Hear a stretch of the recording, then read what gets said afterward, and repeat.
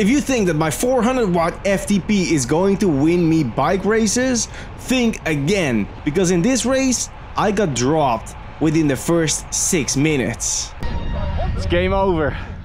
We're out. Finito. C'est tout. Afgelopen. Swoosh. In this video I'm gonna talk about something that's more important than raw power numbers, which is gonna save you energy and get you a better chance on winning bike races or your local group ride. Besides race footage, I'm also gonna show you some details about my power numbers of this very hard race. Right, just arrived in Herxen. I'm riding my first real race on home soil in the Netherlands in over 3 years. Weather, complete shit.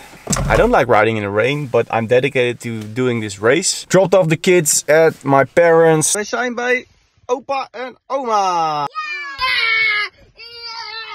This race is amateurs and elite combined, so high level. It's the first kind of real race of the year, so I really expect guys to be going all out today to show, you know, what they're made of. So fingers crossed. Last week I showed you guys in my first training race a bit of corner speed and riding in the rain and all of that stuff. This is another level, okay? So I hope I can still sort of put these focus points, these skills into practice on a race like this. Rock and roll. The start position was determined by a lottery. In this case, that's where my death sentence was written, guys. I ended up pretty much all the way in the back of the 110 riders at the start line today. And as you're about to see right now, this was going to be mission impossible.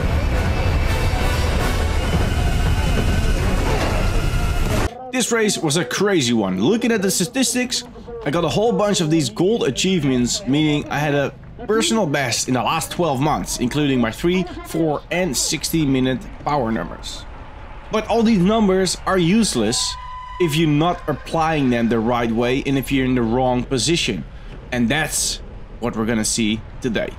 This race was just full gas from the gun. Going through the first turn here we go, 800 watts out of that corner. It's a long line already. I started all the way in the back. Now tell me, where am I going to make up position in this race? You can already see it's a super long line. Look at the right side of the screen there. The guys in front are going full gas. The weather was difficult. It was windy. I put a weather indication on the map display in the top left. Right now we're going straight into the wind, and as we would turn to the south, we're gonna have a tailwind from the left. Now guys, this is the toughest condition you can be in with a tailwind from one side, because the speed is going to be super high. You need to be in an echelon and keep rotating to be able to do anything, or you're going to be in the gutter, as you already see happening right now. Look how far that peloton is already, how far it is already stretched out, and we're only 2 minutes in this race. And you can already see it's broken up. There's a peloton in the front, and then there's a single file line of suckers like me who are hugging the shoulder, grinding full gas in the gutter. And one guy can't hold the wheel, and we have major problems. Now we're sort of able to close this gap because of this corner that's coming up. A bit more corner speed than the whole peloton. But as we come out of this corner, again, accelerating with 5, 6, 7, 800 watts, there's no way for me to improve my position. Sure, push a little bit more than the rest, but dude, I'm already pushing 500, 600 watts. That's kind of how much I've got. The first 4 minutes of this race, I had an average watts of 475. That's like my best in the last 12 months. But today we're doing it hardly with a warm-up, with all these spikes in power on a very cold day. Here there's another guy who needs to drop. The thing is, he opens up a gap which is impossible to close. We're doing 50k an hour. I'm pushing 600 watts to stay in the wheel of the guy in front of me because the wind is coming from the left. There's no draft. There's no draft. You need to be in an echelon right now, and that's what the guys in front of us are doing. So it's all about position. My position absolutely sucks. Right now, I'm a mouse in a bucket. I started swimming as the whistle went off of this race, and I have no chance. Here we are at the end of that straightaway, that long tailwind straight, and I did 2 minutes at 520 watts average just to stay in the wheel. That was just crazy. So here's a few corners, a 90 degree to the right, 90 degree to the left, and every time you see a 90 degree turn, we'll swap sides of the road. So either the echelon is going to rotate the other way, or everyone is just hugging the shoulder on the other side of the road, because you're trying to get that last little bit of draft of the guy in front of you. So another acceleration out of that corner, and you know, I'm pushing 700 watts, and I can't even hold the wheel of the guy in front of me. And at that point, I'm just smoked. I'm done. So I steer out. Thank you for coming. Nice try, man. See you later and goodbye. That's it for today. 6 minutes in a race? Are you kidding me? Well, not that quick, man. A lot can still happen. So I'm still trying to stay with them, but then nasty crash, guys on the ground, left and right. We all have to slam the brakes, you know, reducing speed all the way down to 34 kilometers an hour, while the peloton is just, you know, full steam ahead, 50k an hour, blazing fast. So yeah, kind of a difficult start of my season, difficult start of this race. Last week was a walk in the park compared to what's happening today. And you know, I arrived at this race, I went to this race feeling, you know, I wouldn't say confident, but I thought I was in pretty good shape. I did my best ever 20-minute power a few weeks ago. I did like 428 watts for 20 minutes. And now I need to drop while pushing 400. That's kind of weird, right? But it's the spikes and these, you know, accelerations and 1 minute at 700 and 2 minutes at 520 watts.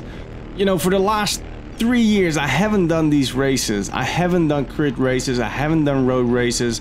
I've done haute route, which is a lot at steady power, climbing for 40, 50, 60 minutes at the same power numbers. There's no attacks, no accelerations like this. I've got some work to do. I need to get back race fit. And I mean like road race fit, criterium race fit. And yeah, that's gonna take a little bit of time. But this was a good reality check. And to be honest, guys, I had no chance in this race. In this case, the start position was out of my control. But sometimes you can, you know, arrive at the start early and then you may be in the front of the peloton. Sometimes there's a neutralized zone, like a neutralized 5 kilometers before the race actually starts, and then you can get into a good position for the start of the race. But windy races in the Netherlands usually go like this, where it just splits up into pieces within the first few minutes. So this was kind of crap. But what I wanted to show you guys is that position is everything. I can have a 500 watt FTP, it doesn't matter. The strongest rider will not win this race. The smartest rider and the rider that can get the best position will win the race. What you often see in races like this, that there's pretty much a sprint towards corners when riders know, when they anticipate a crosswind, and then you know you have to be there within the first 5 to 10 riders to be in that first echelon. And if you miss out on that, you can forget it. You're in the gutter, you're gonna smoke yourself up within a couple minutes. The guys in front of you are rotating in an echelon, they're dividing the force, the power numbers over 5, 6, 7 riders, and you are there by yourself, pedaling squares and hugging the shoulder with a wind from the side, burning all of your matches within a few minutes, and that's done. So now in my case, this all started straight from the beginning of the race, but it can happen at any point in any race.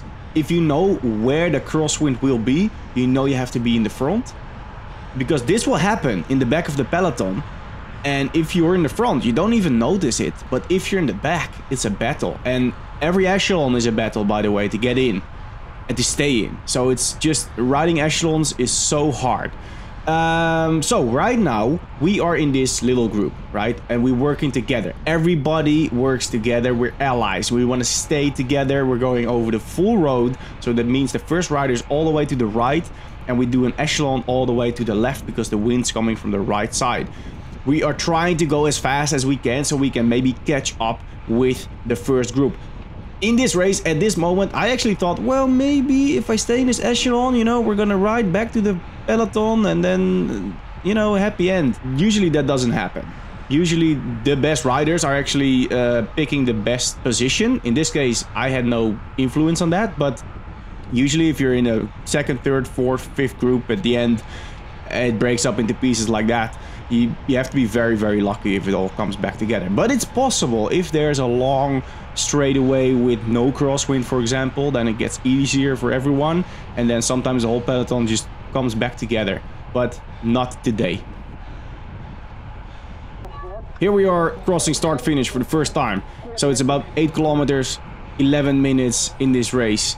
I'm dropped out, I'm in this group, and when we are rotating in these echelons, it just gets so much easier. Well, what is easy? I mean, averaging about 370 watts over the next lap when I was riding in the echelon versus 420 in the first lap when I was in the gutter the whole time. So that's a 50 watt difference just by position. So very, very big difference. It's also very dependent on the wind direction. As I told you guys, tailwind is the hardest condition for an echelon. If you have a headwind, the draft just gets a bit bigger.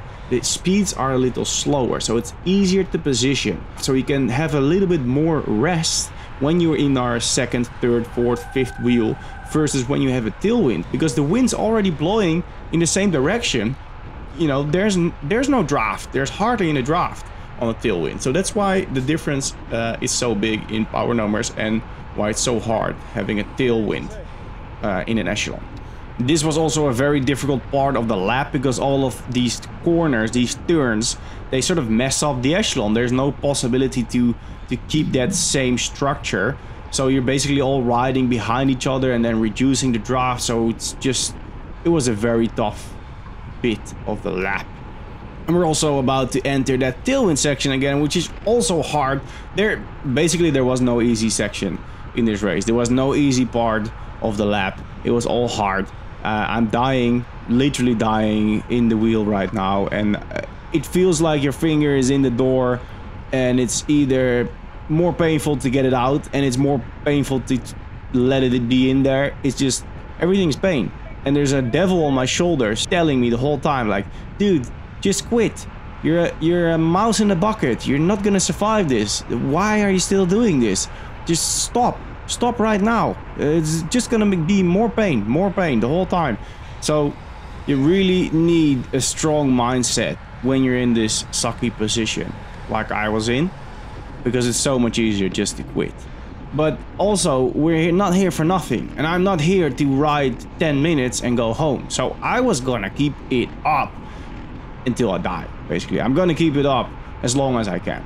In the second lap, on that tailwind section again, I got off the front, and look what happens when I fall back too quick and I don't hold the wheel of the guy in front of me. My power, 450, 500. Right now I have to get into that last wheel, 700 watts accelerating to jump back into that wheel. And now I get a little bit of draft. So even though I'm in the echelon, I wasn't riding it correctly, and I'm still messing myself up. Now they're accelerating very hard. They're trying to close a gap. So again, 500, 600, 700 watts in the draft. It just never stops. It just kept on going like this. Then they close the gap towards these guys, and they just go past them, and there's more riders up the road. You know, we were a big group, but we kept falling apart every time into bits and pieces. Then we, you know, picked everybody up again, and it would be a new echelon and it fall back apart. So it's a battle the whole time for position and to stay in the echelon and to keep rotating correctly and to keep getting that draft. And right now the guy in red, he just accelerates just too fast. I'm not gonna hold that wheel. I steer out to the left, other guys will overtake me, we'll get a new rotation, and then we'll just close the gap again. Here we're at the end of the tailwind section. My power is already fading. I've got a gap, but I know this corner is coming up, so I'm sort of using my corner speed to get back into that last wheel. I still have to accelerate very hard because these guys are accelerating like crazy. every time. But yeah, I was on the verge of breaking at this point. Approaching start finish again, 15k in the race. Heart rate is ramping up, 183, that's above my threshold. The fatigue is kicking in already after 21 minutes. It's getting harder and harder right now. You can see the screen is all covered with mud and crap from the road. I had the same in my face, so you can imagine how crappy the visibility was and how hard the race conditions were. The roads were really wet, but it also started raining. So I think by now I've shown you guys that position is very important, and the amount of power you can produce is less important. I mean, I was not gonna even last for one lap if I would have an FTP of 200. That's pretty obvious, but your position makes a very, very big difference in races like this. Now we are approaching, this is the third lap, again that tailwind section. I'm already having to kind of drop out right here because my matches are done. Too much fatigue in a too short period of time. There's one corner coming up, so I'm trying to use my corner speed, which I talked about last week, to sort of get back into that wheel, accelerate hard, but the gap was too big and I just felt that my legs weren't there anymore. And it's less than 24 minutes in this race and I really had to drop right now. I really had to let it go. So really crap. One guy blazes past me, never gonna get in that wheel, and by now I thought my race was done. It was over. In my head I was the last rider in this race, which wasn't true actually, which you're gonna see later in this video. But right now I thought I'm not gonna finish this race. Then this car passes me. I'm like, all right, I've been behind a team car before, let's do this. Maybe this is another chance. I'm gonna get in this car's draft and just go fast. But remember, we're in the tailwind section, so even though riding behind the car was gonna save me a little bit of energy, it's far less than when you would have a big headwind. Now we're doing 50k an hour. I'm still pushing 400 watts right now to stay in the draft of this car. 500 watts right now. I was not recovering. I was just extending my feeling of dying right now. And I felt like, okay, I didn't have any recovery yet. Not gonna happen. So I also had to let the car go. So right now I was 100% sure that I was never gonna get back into any group. I look down at my cycling computer and I see I've done less than 30 minutes. I came all the way here. I prepared my bike. I prepared my food. And I rode for less than 30 minutes. That's not gonna happen. So I figured, what the heck? I'm going to ride at my FTP. I'm going to ride at 400 watts for as long as I can. I'm gonna see how that is. I'm gonna check if I can ride at 400 watts for a longer time, and maybe I can fill up the hour. At least then I would have a efficient, or maybe not efficient, but I would have a hard training session. So that's what I did. I started riding 400 watts. Well, at least I tried for as best as I could, and I kept it up.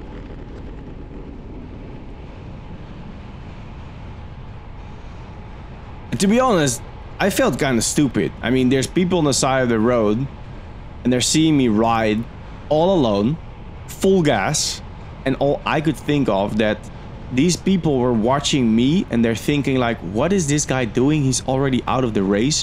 Why is he still pushing so hard? Why is he still like acting as if he's, you know, the first rider in the race, as if he's attacking or something? I just thought that they would think that I was stupid. Inception. Start finish here again. 9 laps to go.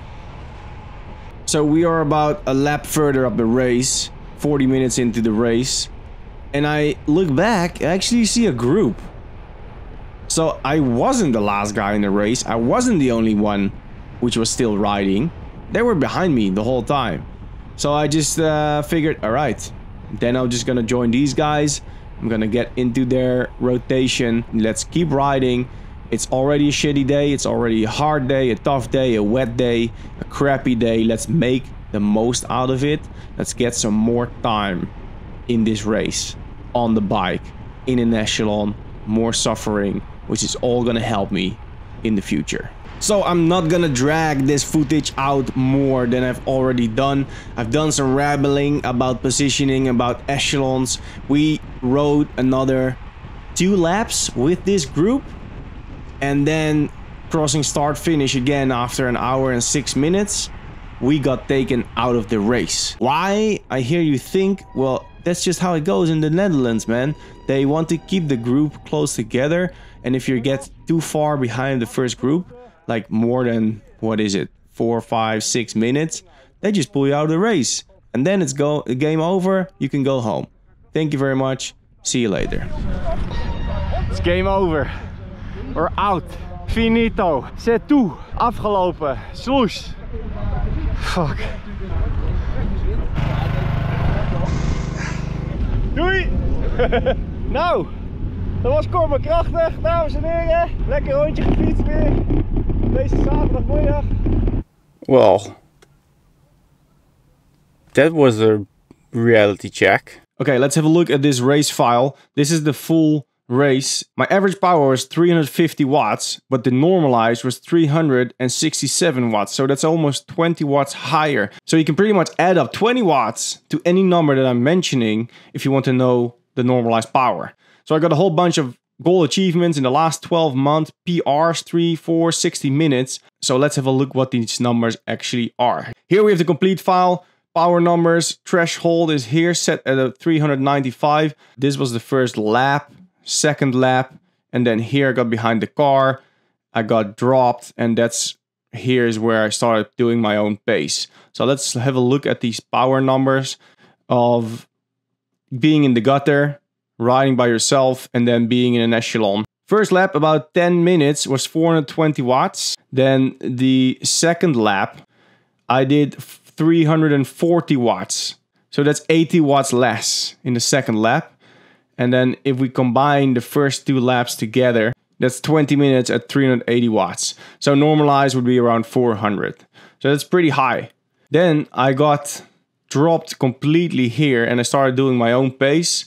And I did, let's see, 390 watts for 10 minutes. And that's when I got into that other group and we started doing echelons. And you can see when I do echelons, you can see all these spikes of power. That's when you are rotating and you get to the end of the echelon and you need to re-accelerate to get back into the wheel of the last guy. So this is way more spiky than when I was riding by myself. Where I'm riding in the echelons, I was doing about 10 minutes at 330 watts. So that's 60 watts lower than when you're riding by yourself. So all of these numbers have very big differences. So then I can show you the power curve of this ride against my best ever. Or actually I want to show you against 22 and 23. So the last year against this ride. This activity is in light green and the 3 minute was really high. 4 minutes was my best in the last year. So it's 475 watts for 4 minutes. And then also like my 40-minute power and my 1 hour power was really high compared to what I've been doing the last year. Compared to my best ever, the shorter efforts, I've done better numbers. But if you look at this, like the 10 minute, it's actually not that big of a difference. So yeah, this was just a very hard race. And if you look at my power numbers, I did pretty good job for me. But the outcome of the race totally sucked. Talked to a few other riders. They kind of said the same thing.